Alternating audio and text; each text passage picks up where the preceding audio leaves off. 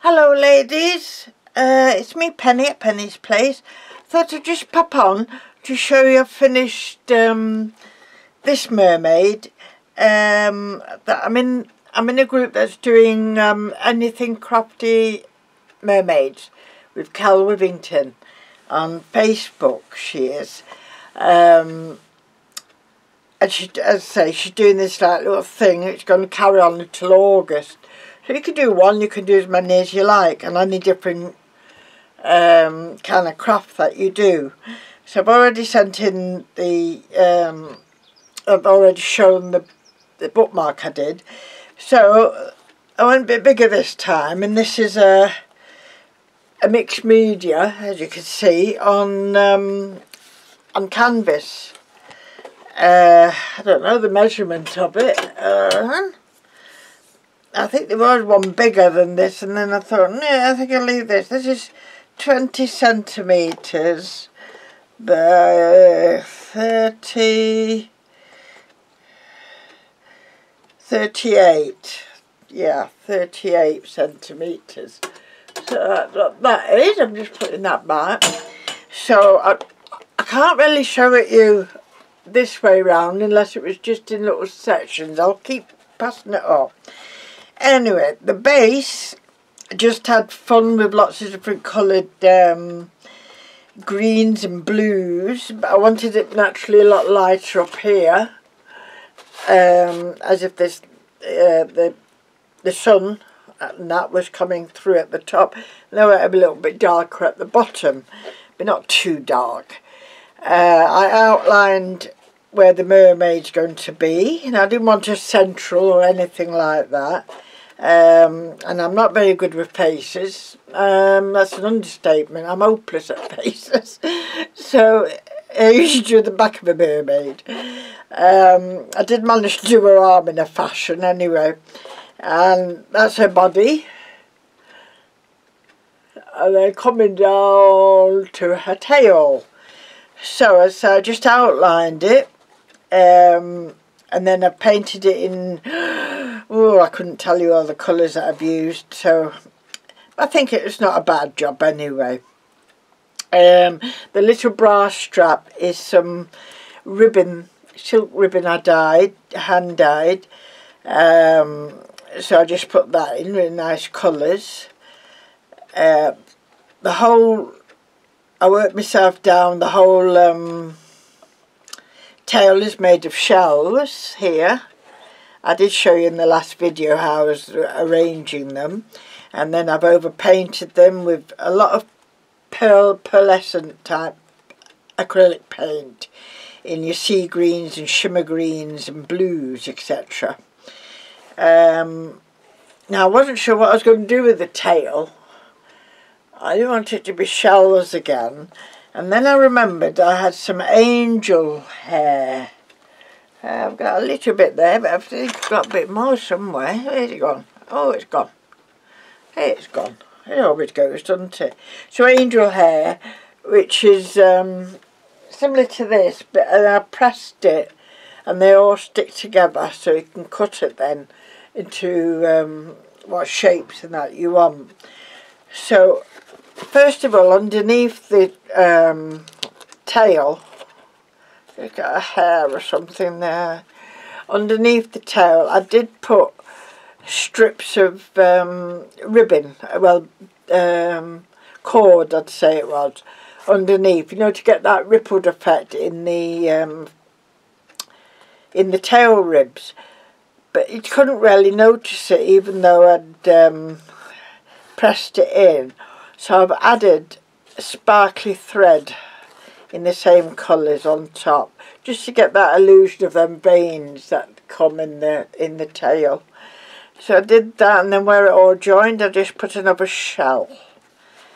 The shell's at the bottom, right mixture. There's even a little bit of nice sea glass here and there. Little bits of stones which I've painted. For the flowers of the coral, I've put sequins in just because I can. And I filled in where the holes would be with just a little bit of perfect pearls. So that's that. The starfish, the dollar, and something else. I think it's the, oh yes, the seahorse. I made using, I did show you, gulk and silicone. This has got a little, this is Sourdale.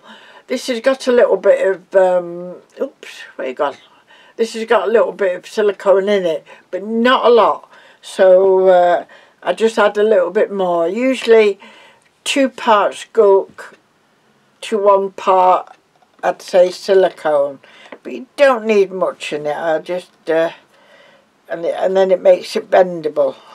And you don't get that very thick model that you would get if you were using air dry or polymer clay. So you get a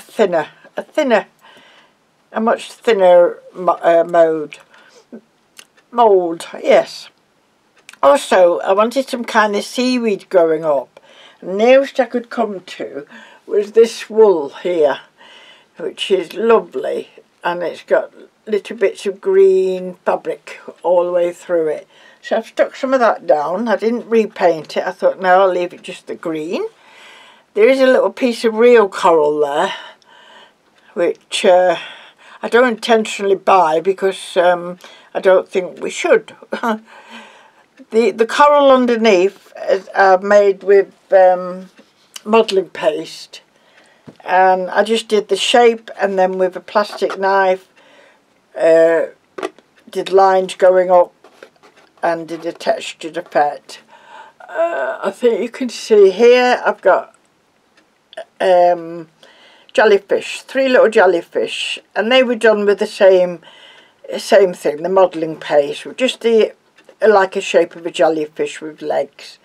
Little fishes, a couple of them are wooden ones, and I've done their bubbles coming up.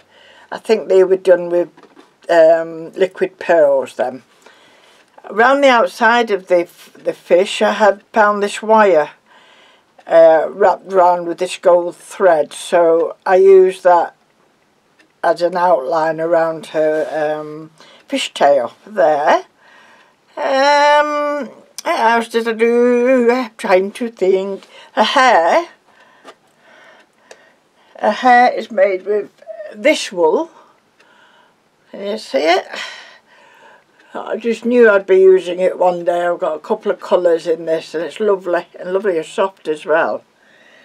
So I didn't know what I wanted to do, whether to plait it or anything, but in the end I've just let her have it loose.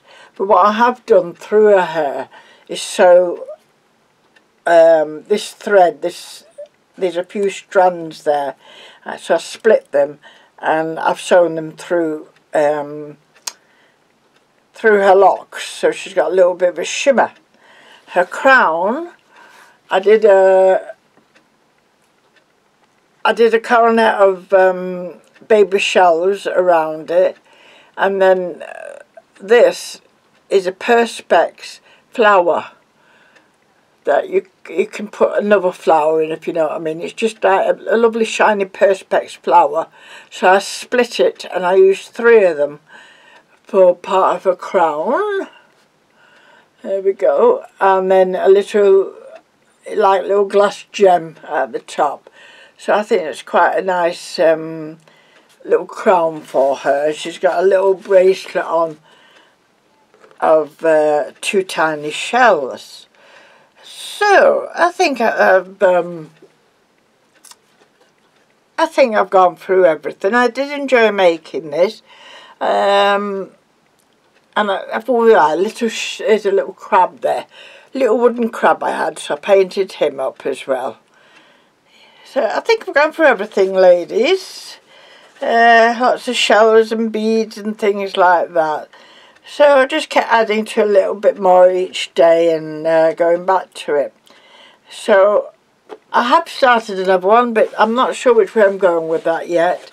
So I might go off mermaids for a week or two and then come back to it, because it's running till, let's say, about August, and there's all sorts of things ladies are doing: knitting and crocheting, diamond painting, beautiful colouring in, painting and stuff, and so lots of ideas that you can do connected with a mermaid. So I'd like to see some more different work as well. And that's about it, ladies. A few more bubbles down there where I've done some more fish. Where is it? There it is, there. I'll try and give you a good show like that. I think might be better. I can't really do her like that because she's the wrong shape. So we'll have to tilt her necks, I think. Just have a look at it properly. But I like her. She's got a nice little shimmer to her as well. And without spraying her hair, I will spray her with some sealant. Just a matte sealant. But I'm a bit worried because I don't want the shine to go off it either. So I'm debating about that. Either way, that's it. That's done. Thank you very much for watching, ladies. What time is it? It's gone 12 o'clock. So I'm going down for some lunch. Maybe Mr. Pitt will join me. My lunch partner. I miss having lunch with my friends, the girls. It's going to happen soon. I had my second injection last night on my right arm. It's the Pfizer one I've been having. So now, in a couple of weeks anyway, I should be much more safe to go out and meet other people from a distance. And but yeah, it's a very good idea, I think, this injection. So, and I do think we're going to be able to have it every year. I think this horrible virus is turning out to be a bit like the flu virus, something we've got to try and protect ourselves from on a yearly basis. So yeah, so I'll come back when I'm doing something else. I don't know what I'm going to go on to next. I do fancy doing some sewing or a bit more embroidery, so we'll see anyway. Thank you again for watching, ladies. Stay safe, and please leave your comments and if you like it. And welcome to any new subbies. I did notice I had a couple of extra subbies. So thank you very much for joining me. And we'll speak soon. Bye for now.